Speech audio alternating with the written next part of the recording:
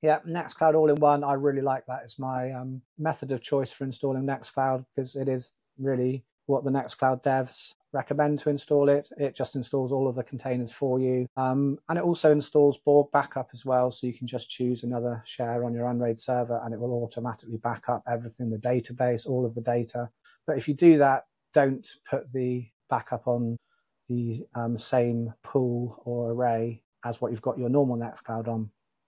Even if you just put an unassigned disk or just a single drive pool, make sure it's a separate place for your backup. Don't just have it like a Nextcloud share on your array and a backup share on the array. If you're going to do that, then specify a specific disk for the backup share, say disk 8 or something, and make sure your normal Nextcloud share excludes disk 8. Then at least your original and backup will be on different disks. That's what I recommend about Nextcloud all-in-one. David Smith says, should I redo or stay on my current version? Well, if you're talking about Nextcloud, Dave, I would say it's very difficult to actually migrate the data from one Nextcloud to another, because most of us will have Nextcloud, if we haven't used the all-in-one, set up with MariaDB, so using an SQL database, MySQL. And the all-in-one uses Postgres, so it's really difficult to actually bring across the database. But if you're not really worried about